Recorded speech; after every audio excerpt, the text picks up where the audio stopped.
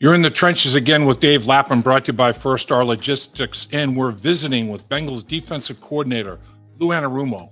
What a run the Bengals defense had last year in the playoffs.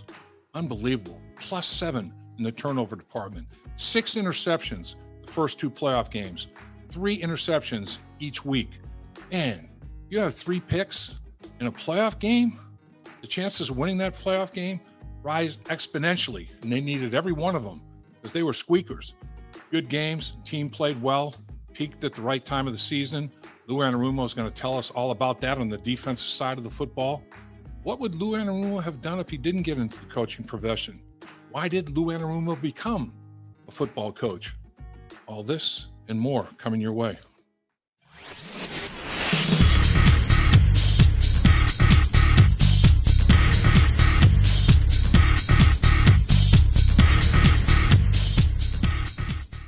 Welcome once again to In the Trenches with Dave Lapham, brought to you by First Star Logistics, as always, brought to you from our studios, our outstanding studios.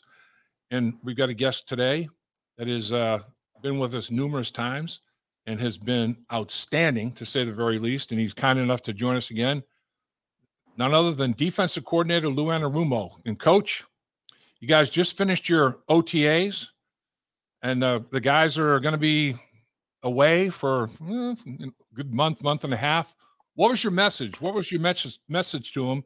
Because you're not going to be back together until the end of July. Yeah. So again, as always, thanks for having me. Always a pleasure to be with you guys. But thank you. So, it's a time where you're educating all of them, but you're really trying to help the young guys in particular. And this isn't the time of the year where you're taking a vacation to Cancun or wherever, to Vegas for a week and, doing your thing. This is the time to get ready for the season. The time to enjoy yourself was kind of right after the season. That's vacation time. This is prepare for the season time. So, they'll take a little bit, maybe a few days to kind of get their heads right again. And then it's all about getting ready for, the end of July when we report. So with that said, your young guys, you've got guys that you drafted on the back end of things. You've got some younger defensive linemen that missed a good part of last year because of injury. How are they assimilating in understanding what you're trying to install? The installation process go pretty well? Did they take it from the grease board to the field pretty well? I think so. I think all those guys have done pretty well. We're still – Joseph still rehabbing some, but was able to be out there, which is great. And Wyatt Hubert, who didn't, had the injury last camp. So, some guys that, weren't able to do too much. But at the end of the day, there's some other guys we finally got to see move around. At the end of the day, I never like to get too high, too low this time of the year on a player, especially a young player. Right. We got to get in there and play games and tackle people and cover people and get off blocks. And then you'll kind of know, you'll have a better feel for what you have. So, Coach, you've had a lot of time to look at and digest what you accomplished in 2021, and it was a lot. I mean, it was outstanding, tremendous performance, and all the congratulations in the world. What did you do best last year defensively in your estimation? Well, I think we were fairly consistent. Throughout the year, you take the Jet game out, the first Cleveland game out, that those were not good performances, but, we played, including preseason, where we played 24 games. So I thought we played, consistent for most of the time, which was great. I think that once we got to the second half of the year, we really settled in and we tackled. We finished in the top 10 in the league in tackling. And then we were unbelievable in the playoffs from a turnover standpoint. And it really started the second half of the season. We were +7 in the playoffs. And, you're going to win a lot of games just doing that type of stuff. So we got to pick up where we left off with that in particular, forcing takeaways. And, that'll give the ball back to Joe and the weapons that we have. And that's – one more possession for them is a chance for another touchdown. So, and then on the flip side of it, was there an area that we got to maybe pick it up a notch here. Any kind of situational area where we're talking third down, short yardage, goal line, red zone, anything that was problematic in your eyes, or were you pretty good across the board? Yeah, I'd still like to see us do a better job overall in pass defense. I don't want to see any big plays. We can definitely do better in that category for sure. I think we finished 4th or 5th in the league in run defense, which is terrific. So, get the pass game a little ratcheted down some, and then, improve our third down defense as well. So I know we talked before, and you said like 70% of your snaps were nickel snaps, minimum of 5 defensive backs on the football field. Do you expect that trend to continue? Do you think the NFL will cycle in a different direction at all, or what's your premonition there? I just think that it'll stay for right now. My gut tells me it's not going to change anytime soon. Because they want to get more wideouts on the field, so that means we have to put more DBs on the field, and even some of these elite tight ends that you have to play, you're probably in more DB oriented schemes anyway, because they're bad matchups for linebackers, those tight ends, some of them. So. That's the way the league's going, and I don't see it changing anytime soon. Trey Flowers did an outstanding job for you in that area last year. That was one of his roles, is defending those tight ends. And you drafted some young defensive backs that seemed to have potential to do the same type of thing for you, didn't you? I think so. I think that, again, we'll see on the young guys. But, boy, Trey Flowers had a great spring. I was very, very pleased with how he left as of yesterday. Kind of picked up where he left off in the job that he had, but now it's not really new to him. It was new to him when we got him. He was used to playing outside at corner.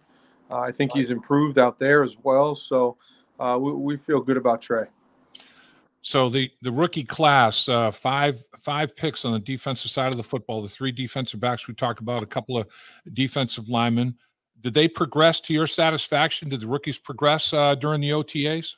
Yeah, I think, again, we get a better gauge when we get pads on and do all that stuff. But I think what you can see is their development in the classroom, their development in, how we do things day in and day out, and, learning how to become pros. And we got a bunch of great players in our locker room to kind of show them how to do that.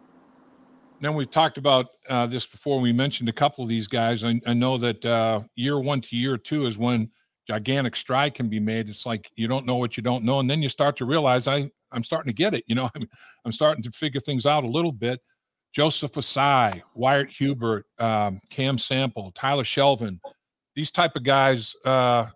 What's your expectation there? Does it look like they're advancing in your eyes?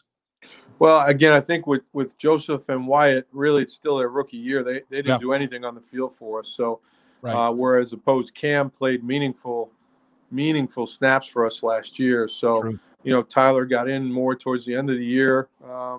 He was in there on that final stop against Kansas City where we held him to a field goal. He had a big tackle on one of those runs down there that got it to third down. So. He had some experience, but not a ton. So I think all 3 of those other guys, it's almost like it's their rookie year all over again, just from a playing time standpoint. It is the era of positionless players. The versatility and everything that they can give you, from being able to put their hand on the ground, 2-point stance, drop back into coverage. If it's in the front 7, in the secondary, safety, slot corner, outside corner, all these different positions that guys can play. When you're game planning, do you just game plan against the opponent offense that you're working against, or do you factor in the Bengals are going against this defense, could be tough sledding in these areas, that might impact me a little bit? Is that too much, or is that something that is thought about as you're game planning? No, I think it's a good question. I think you kind of look at both factors and, kind of decide, each week is so different. you can go from playing the Ravens one week, where they're going to run the ball more, to, you're playing the unknowns of the Steelers, the first game, with the new quarterback and how that's going to look, to where playing a team like the Chiefs that spread you out, or the Bills that spread you out. So, each week is different, but we're always looking at all those factors that you mentioned. So, it's a good point by you. Yeah, it's just if the Bengals are offensively, man, we're going to have a tough time running the football. We're going to be throwing the football. We may be putting our defense in some tough situations. Do you even incorporate any of that into when you're scheming your game plan at all, or do you got plenty to deal with otherwise? No, it's a good. Yeah, again, good question.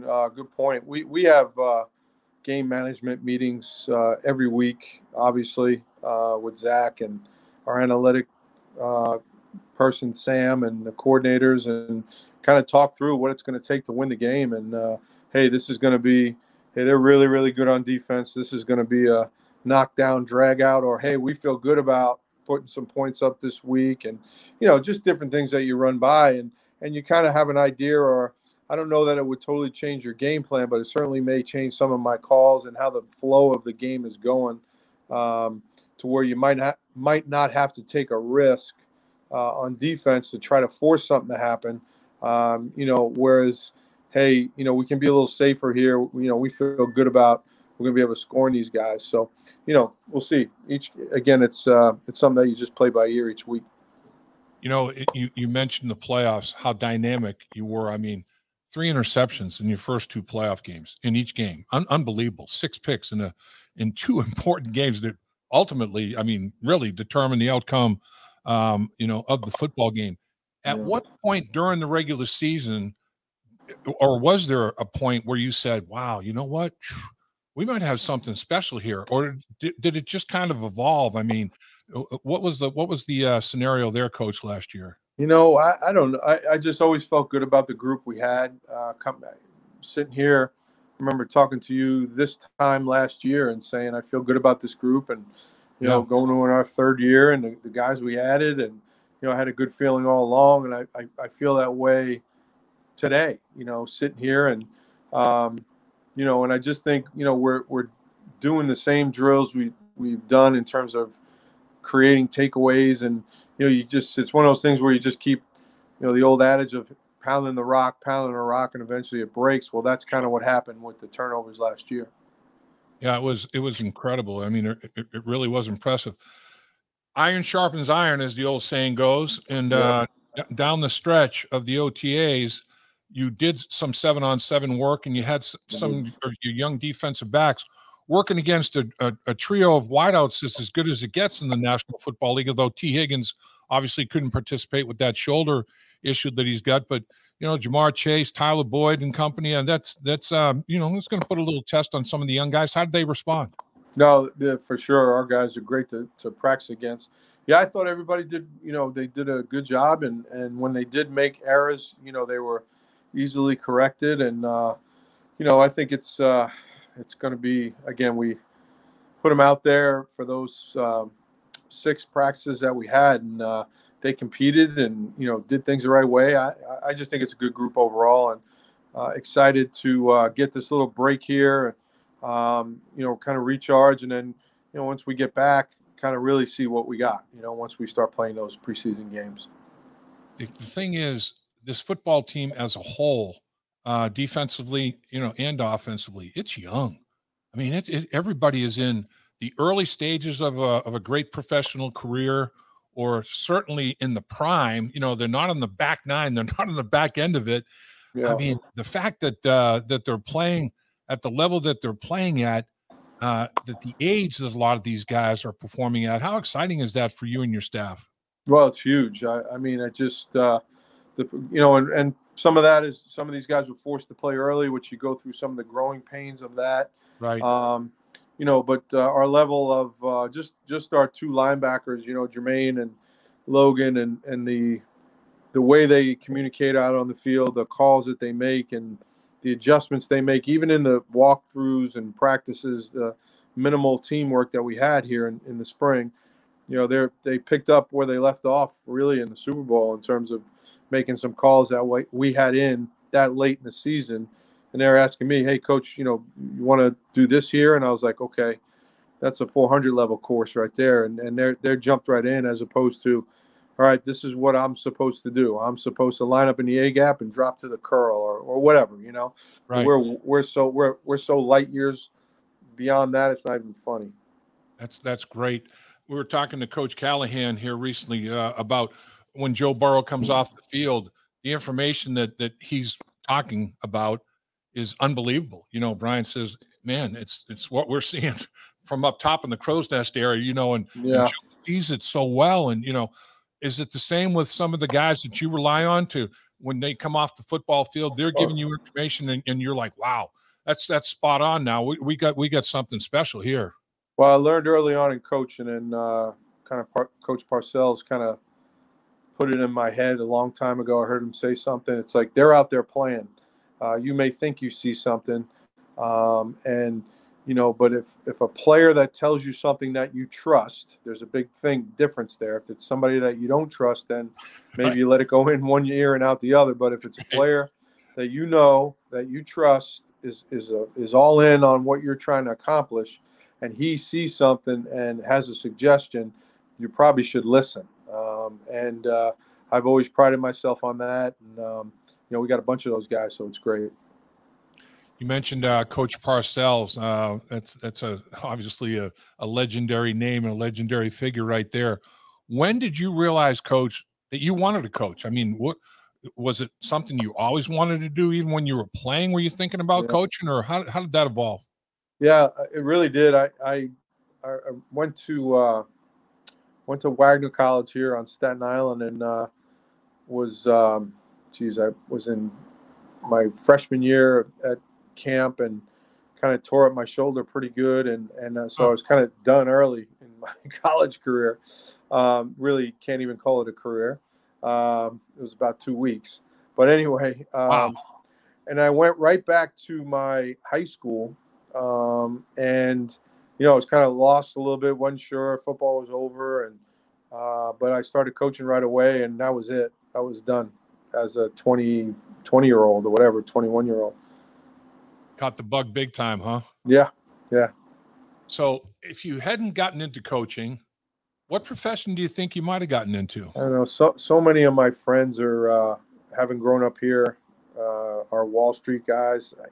I would maybe something like that. I don't know. That's a good question. I'm just glad everything went the way it did. Yeah. There's no question about it. I mean, when you did get into decide, okay, coaching, that's where I want to, that's what I want to do. That's where I want to be. Did you have aspirations to be a coach in the National Football League? Were you thinking along those lines right away? Yeah, I was fortunate. I was, like I said, I knocked around in high school at my old high school for a while. And then I was able to go to Syracuse as a graduate assistant. And yes, sir. That was through my high school coach, who was good friends with Coach Dick McPherson at the time. Uh-huh. And a job became available. And, I didn't know anything. You don't know what you don't know at that age. Yeah. And I want to say on that staff there at Syracuse, I learned so much just how to be it was an unbelievable experience. But, Mac, he, after my first year, went to be the Patriots hired him as the head coach. Mm-hmm. So he left, and then Paul Pasqualoni became the head coach at Syracuse. So I got to work for Mac for a year and then Coach P for a year. And I still talk to Coach Pasqualoni all the time. But on that staff, I want to say out of the, back then there was probably 10 full-time coaches, if I recall. I would say 7 or 8 of them were NFL coaches. So you're always or became NFL coaches. And that's all those guys talked about was, hey, we got to do a great job here. And they would always visit other teams. So I really got the bug early from them and learning how to do it. And that's kind of what I did throughout my college careers. I was, always in the spring going to visit an NFL team and just trying to make friends and gain knowledge. And that's how I did it. So if you had to pick a coach that probably had the biggest influence on your career, would it be Coach Mack?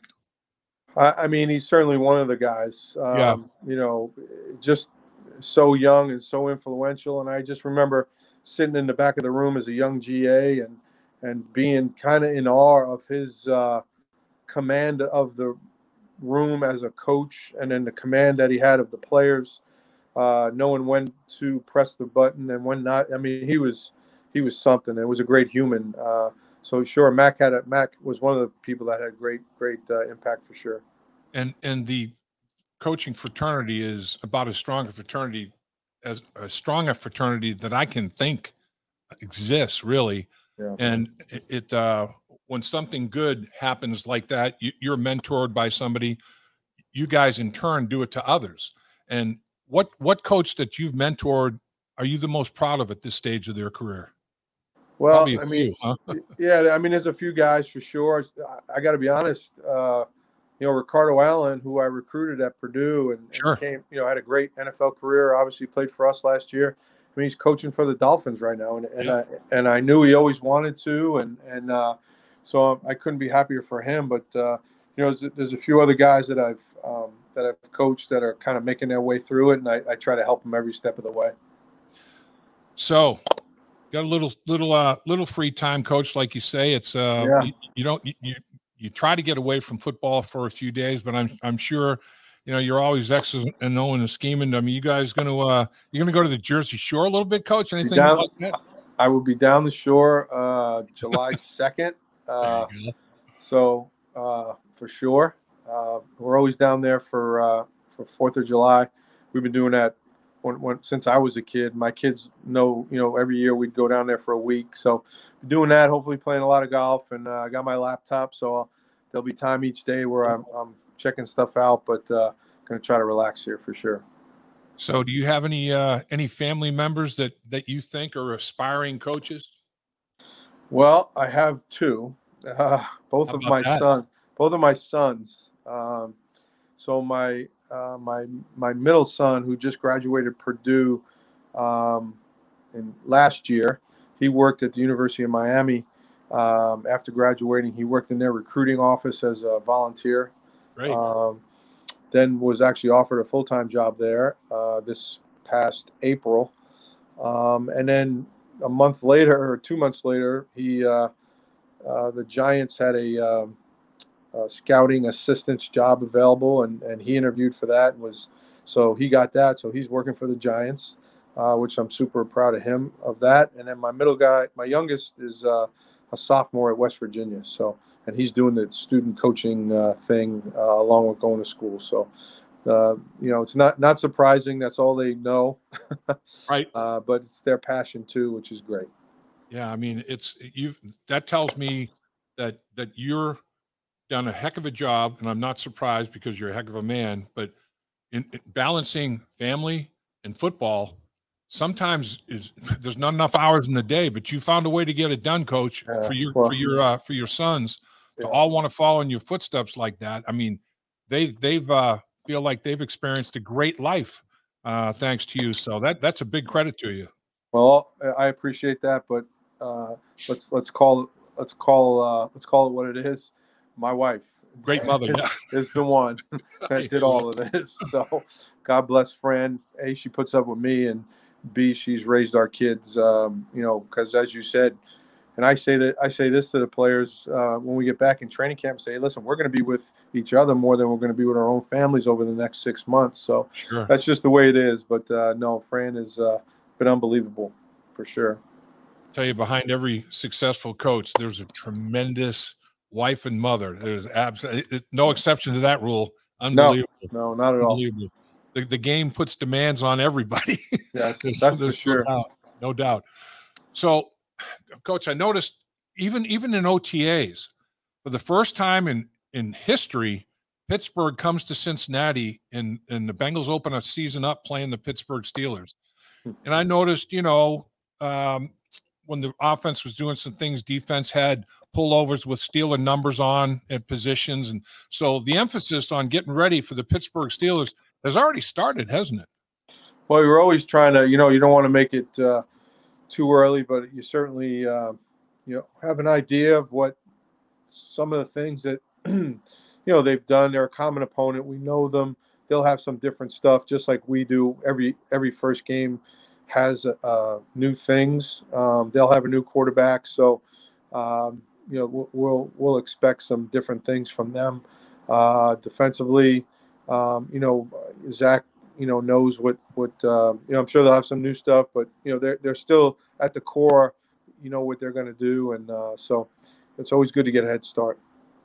And I can imagine there's many hours that Coach Lou Anarumo was in that football lab, and you've got your foundational stuff. You've got your stuff is going to be things that you're going to build off of. But are you now in the process of what would this tweak look like? What would that tweak look like? And let's take it out on the field and see. I like that. Don't like that. Are you going through all that process now? I mean, we're going to see some different things out of the Bengals defense as always. Yeah, well, we did some of that in the spring. We kind of that's the time to kind of test this out, test that out. Hey, we like this. We don't like this so much. We still have training camp to a degree to do some of that, but you like to get that out of the way now. We feel like we have done that. There'll certainly be some things that that we're going to do different this year. But at the end of the day, we are who we are, and we trust in the things that that we've done, and the guys believe in it. So that'll be the core of what we do. It's interesting, Coach. I talk, to people as much as I can down at the practice facilities and in preparation, and you'd expect offensive coaches to be praiseworthy of Joe Burrow, but all of your coaches, defensive coach, special teams coach, everybody says, man, the Joe Burrow, man, this guy, he's special, he's unique. This dude, when you have a guy like that, it has a huge trickle down on every phase of your football team, doesn't it? Oh, 100%. Just the whole locker room feels it. When you have a leader like that, you have a player of his caliber and a guy that just refuses to lose and, wants the best out of everybody, demands the best out of everybody. And then you have a whole locker room of guys that are like that. It's a special thing. So, so happy we have Joe. And finally, Coach, appreciate your time as always. No problem. You've been very generous with it. The teams that I played with that were very successful had multiple leaders, not just like a Joe Burrow, had like a Kenny Anderson, a Joe Burrow, a Boomer Esiason, Joe Burrow type leader, but every position group had at least one, maybe more than one leader, that guys respected, looked up to, took direction from, all that sort of thing. And that's what this football team has, in my opinion. I look around and I'm like, I can pick a bunch of guys, from both sides of the football, multiple guys at multiple positions that I'd vote for captain. It's like, that's when you're cooking, right? Yeah, you're 100% right. And I think you could go through each position, as you mentioned, and say, hey, Von Bell, what a heck of a leader. And Logan Wilson, Jermaine Pratt, what a hell, Sam Hubbard and Trey Hendrickson. And, yep. On our side, Cheeto with the corners, Mike Hilton. You got multiple guys at each level. Same thing on offense. And again, it's those guys are always good to have, obviously. But when things are going good, it's okay.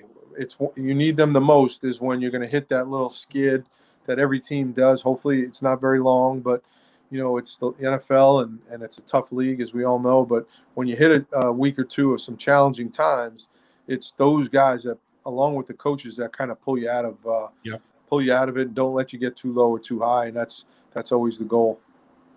No question about it, Coach. You provided a lot of excitement, a lot of thrills for everybody associated with the Cincinnati Bengals last season. It was a heck of a year, a glorious year. I know everybody wants to run it back. Never going to be easy in the AFC. AFC's a load, but time to have a little bit of time to enjoy your family and maybe enjoy your time on the shore as I know you will. Yes. It's well earned and well deserved, sir. I appreciate it, Lap, and have a good vacay yourself. And I'll see you when we get back. That's right. We'll see you at training camp at the end of July, sir. Sounds good. See you guys. Dave Lapham here, and every day I am grateful for my experience to have played professional football. As a player, I realized self-motivation, leadership, and appreciating your teammates are key. At First Star Logistics, you can use those same attributes to create the life you want for you and your family. Build your future by working hard like I did. You'll see results both on and off the field. Call First Star Logistics today and be part of our winning team. Opportunity knocking.